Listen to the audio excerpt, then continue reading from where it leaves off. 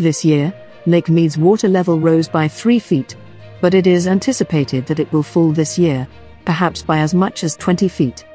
This decrease will expose a lot more of the lake's shoreline if it occurs. Due to its relative shallowness, the freshly exposed land will be noticeable in front of Boulder Beach. The biggest marinas at the lake are also nearby at Hemenway Harbor, which is where Boulder Beach is situated. The area was formerly known as Hemenway Wash, hence the name Hemenway Harbor.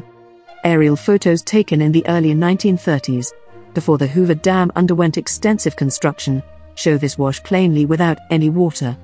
The wash may be seen winding around the south end of what is now known as Rock Island, next to Big and Little Boulder Islands, and finishing up at the old Colorado River course in the photographs displayed on the screen. Due to the low water, these 3 named islands are once more completely united.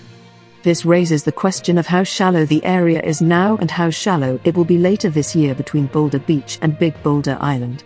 The Aggregate Classification Plant, which would sift the rock used in cement, was built here by 6 companies. In order to do this, water had to be piped into a massive clarifying tank that was constructed on what is now Big Boulder Island. During the 1930s Hoover Dam construction, this 110-foot wide, 15-foot deep structure served as a settling basin for sediment-filled Colorado River water.